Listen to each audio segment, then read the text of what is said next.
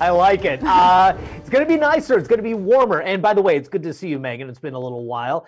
Let's take you out to the coastline, show you what we've been dealing with. And obviously today at the coast, the big story has been this cloud cover. It did clear for a little while, and now it's kind of just lingering around the coastline. The thing is, we're going to have a pretty dramatic turnaround quickly here in this forecast, thanks to some offshore winds. I think the issue tonight may be the winds across Santa Barbara County. No advisory yet for sundowners, but I do think some 35 to 40 mile per hour gusts are possible, especially on the western edge of the South Coast. So that would be Goleta out to the western edge, and definitely the Gaviota Pass would be one of the places I'd be concerned about. There you can see temperatures in the 50s to about 60, and the winds are out of the northwest as strong as 10 to 15 miles per hour. Now, daytime highs today, they were kind of all over the board. Santa Maria, San Luis Obispo, much cooler than average with temperatures in the upper 50s. We can get upper 60s as a regular order here many days. Now, Paso Robles 66, Santa Barbara 66, 65 Goleta. Those are garden variety temperatures. In Cuyama 67, Morro Bay 56, Atascadero 65.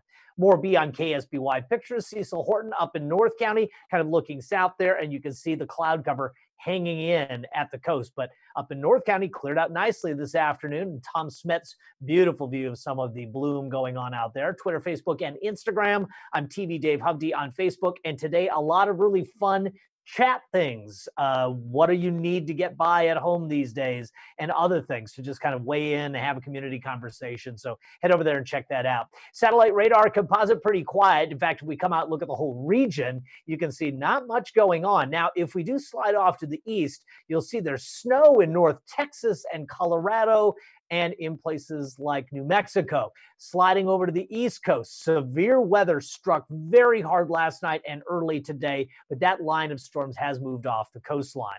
So what are we going to see here? Offshore flow into tomorrow. Note that we have very clear skies. It'll be morning offshore flow, afternoon onshore flow the next couple of days. The biggest change is later this week, Thursday, Friday. Some marine cloud cover gets back in the forecast.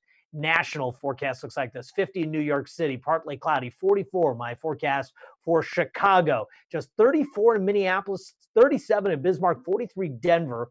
Across the west, you're 64 in Seattle, 79 in the capital, 71 in San Diego, 53 in Salt Lake City. And closer to home, look at those numbers, mid-70s to nearly 80 degrees already tomorrow. Again, keep in mind, Morro Bay never made it to 60 today, so what a turnaround. Santa Ynez, Solvang, mid-70s, Cuyama, low 70s, 5 cities, low to mid-70s.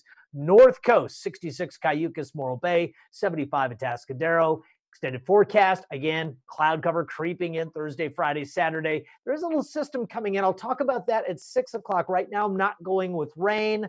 I'll explain why tonight at 6. We'll see you then. Megan. All right. Thanks, Dave. Feeling a lot like summer. I could use some of that summer, good summer vibe. All right. Looking